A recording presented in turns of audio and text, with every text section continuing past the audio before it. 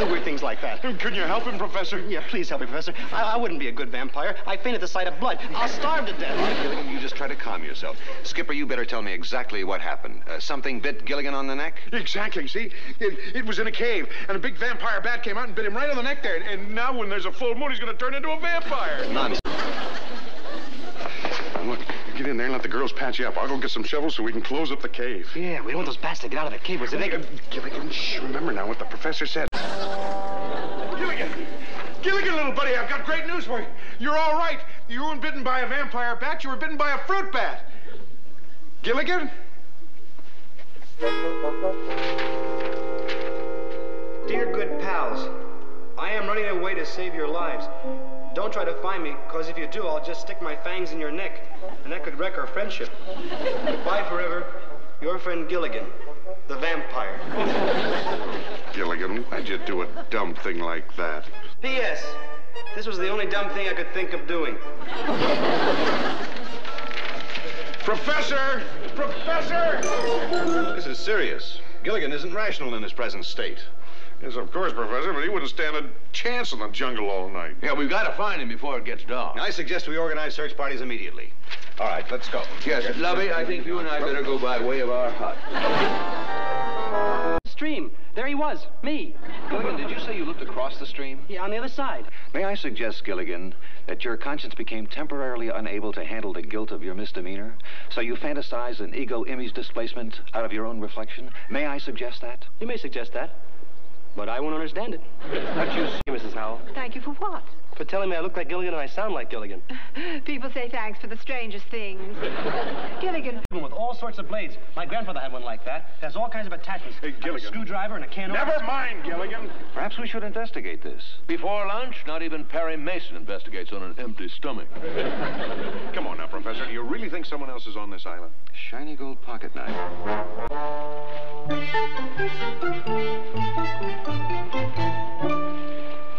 Well? No, I went that way. No, I just remembered. I went that way. I think. Well, why don't we separate and each take a different direction? Good idea, Professor. Now, if anybody sees anything or finds anything, just yell. Especially something that looks like me holding a shiny gold pocket knife. Especially that.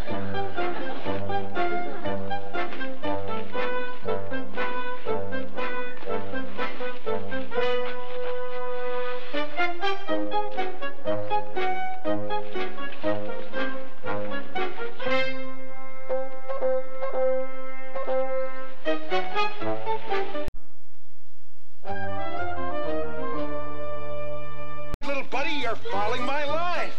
Here's Gilligan. You're fouling my line. Now get it loose. Watch my line, little buddy.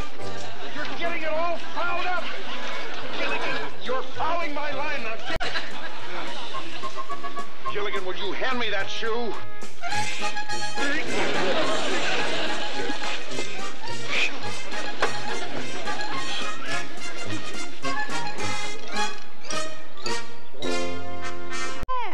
No, first you have to plant them in the ground. Oh, please, don't be silly. I've seen them in their natural habitat, a supermarket.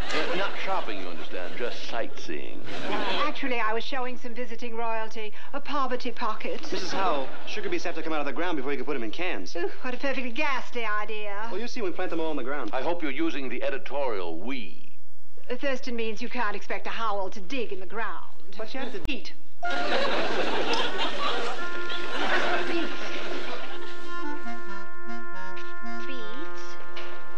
Squash, lettuce. My favorite is spinach. Oh, my favorite doesn't seem to be here. Well, spinach, cucumber, truffles. Don't you know what a truffle is? No, we never grew any in Kansas. A truffle is a subterranean tube that runs into a fungus. A tube that runs into a fungus? What?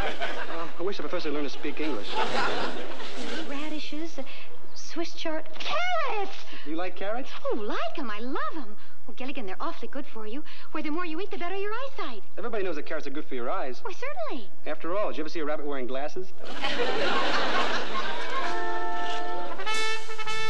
Wide mission.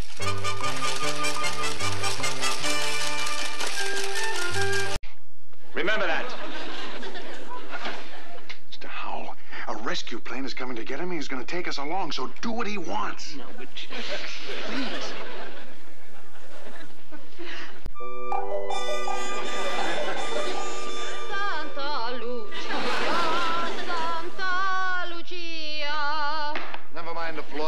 could get me some water. Water? Sure, I bring you water. What do you care about the poor, starving people? So long as you stuff yourself with water, eh? What? You want a water. I don't have a dresser to my name. What's that you're wearing?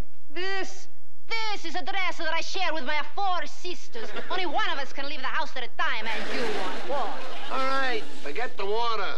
Just bring me some bread. Bread! Hey, I want some bread. Starving on the piazza to Steve Reeves, and you want a bread. All right, I get you bread. You stuff your fat face with bread. Mamma mia, ma chi è questo stupido? I think I saw this in a picture once.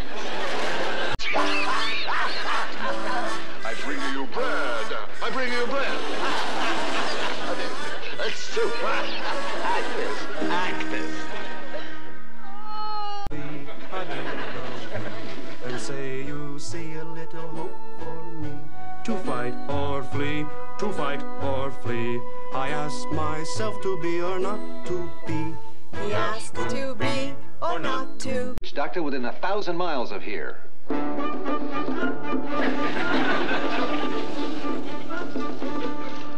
I feel like I've been locked all night in a jewelry store. Imagine a man giving a girl all of this and asking nothing in return.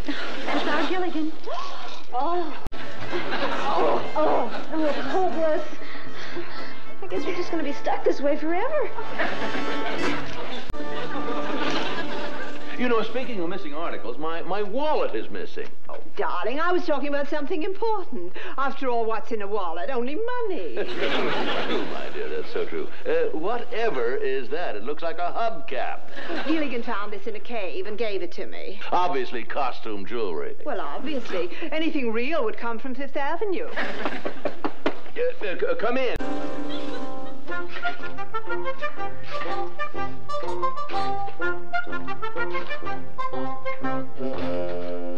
What marvelous work these natives did, Thurston. They really were way ahead of their time. Yes, but what are they? Well, obviously a pair of bookends. Books weren't invented then. Well, that's what I said. They were way ahead of their time. What you had seen. Now, an excellent book has been really getting hot. Yeah, so are mine.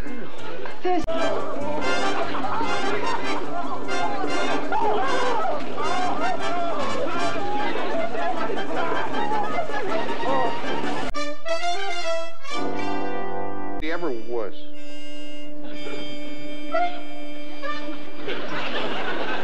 I didn't know he could sleep standing up. Not sleeping. Oh, yeah, his eyes are open. Professor? Professor? Maybe I should get an alarm clock or go cock-a-doodle-doo. He's not sleeping. Well, his pulse is normal, too. Darling, I brought you some hot soup. No. Dear, is it starve a cold and feed a fever or feed a fever and starve a cold? Oh, well, it doesn't matter. Why do you get such complicated diseases? Professor, I brought some oxygen from the boat. Well, that won't be necessary, Skipper. Professor, you've got to help me. Call a specialist, develop a new serum, but you've got to save poor little me. Oh, smart.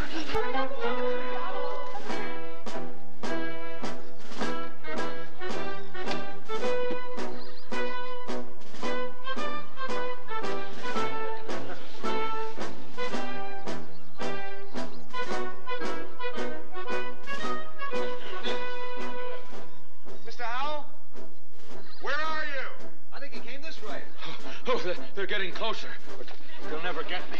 Never, do you hear? Onward!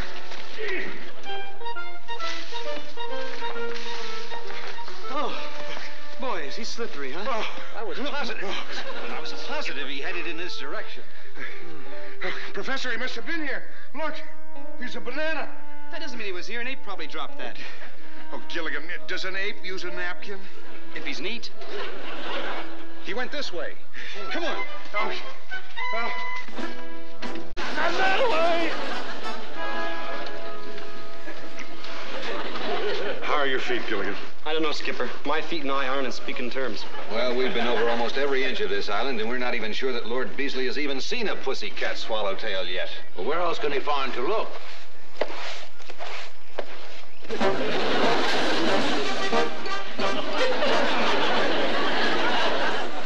Good heavens.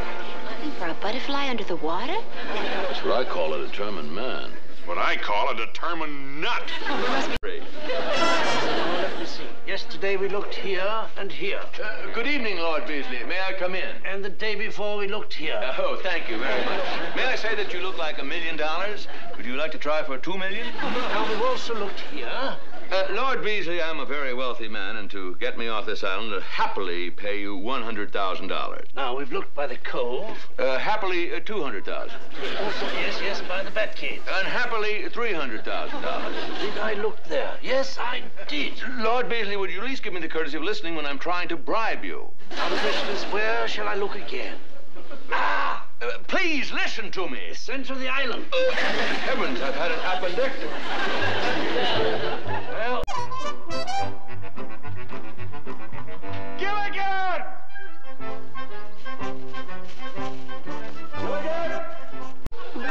Tell me the truth, Professor. I can take it now. What's wrong with my little buddy? Well, I was telling you the truth before. But the truth, the real truth. But I've told you the real truth. No holds barred. The truth, the whole truth, and nothing but the truth. Now blurt it out.